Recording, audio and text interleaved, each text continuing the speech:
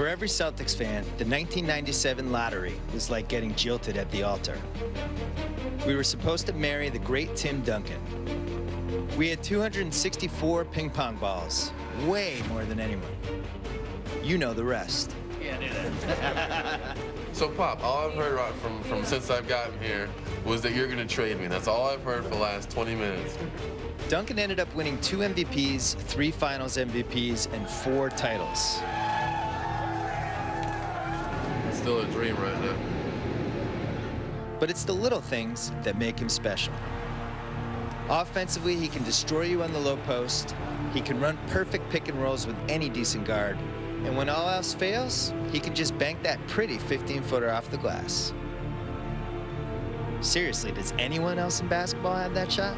He protects the rim, crashes the glass, and anchors the defense as well as anybody.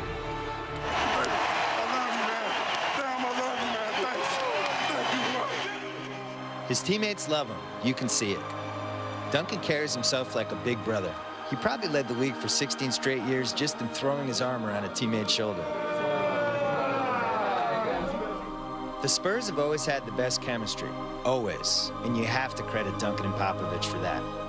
The wiring in your brain might accept this. If I just change the name of it, you won't know, and then you'll run it maybe. Since 1997, you never heard about Duncan dogging it, calling out teammates, showing up heavy for training camp, complaining about money, asking for a trade, giving himself a nickname.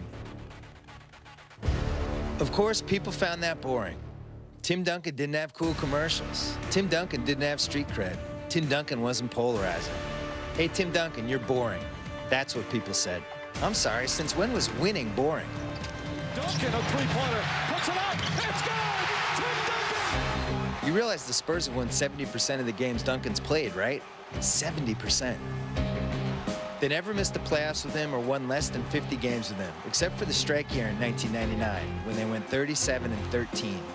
Oh, and the Spurs came within 2 plays of possibly winning 5 straight titles with Duncan. Fisher's crazy game winner in 2004, and Manu's ill-advised foul on Dirk in 2006. You take his greatness for granted because he does it on such a consistent basis, night after night, year after year. And now San Antonio has a chance for its 5th title of the Duncan era. Only one other player won Finals MVPs 14 years apart, Kareem Abdul-Jabbar. That's on the table for Duncan right now. Even if it doesn't happen, he's still the greatest player of his generation. Greater than Kobe, greater than Garnett, greater than Shaq, greater than anyone.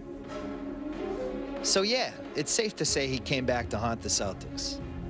But even the biggest Boston fan would admit, it was pretty cool to watch Tim Duncan from afar.